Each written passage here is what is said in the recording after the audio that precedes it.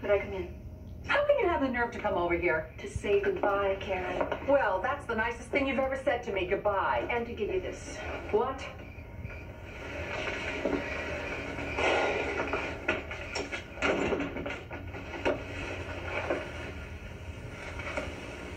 It's your mother's bracelet. I borrowed it for my wedding, remember? It's your mother's. She gave it to you.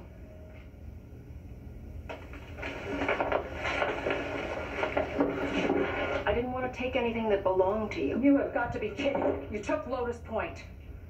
I did not take Lotus Point. I turned it into a park so millions of people could enjoy it.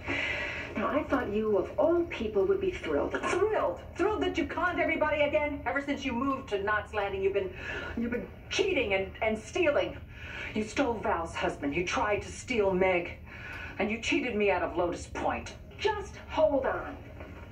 I'm sorry you feel this way, Karen, but as for Gary and I, we fell in love. Nobody could help that. Nobody predicted that. Nobody could prevent that. And if Val was hurt in the process, I'm sorry. Val's a nice person. She really is. A little dull, but she's nice.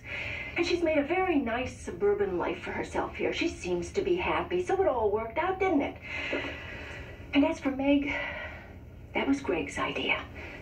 And to tell you the truth, I'm glad you got custody of her. He would not have been a very good parent. Why didn't you say that at the time? I misjudged him. And as for Lotus Point, Karen, I donated that land as much for you as I did for me. If that was the case, you could have asked me first. You're right. You're right, I should have. And I'm sorry. Because I have always trusted you. And I have always admired your judgment. What's that supposed to mean?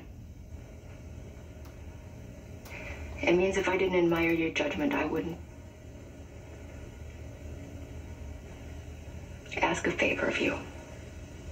You have got to be kidding. A favor. Would you, please keep an eye on Olivia while I'm gone?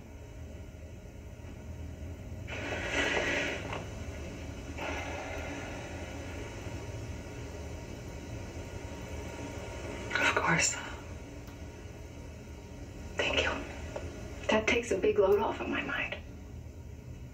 Well, I'm touched that you want your daughter to be influenced by me. I didn't say that. I just said I wanted you to keep an eye on her.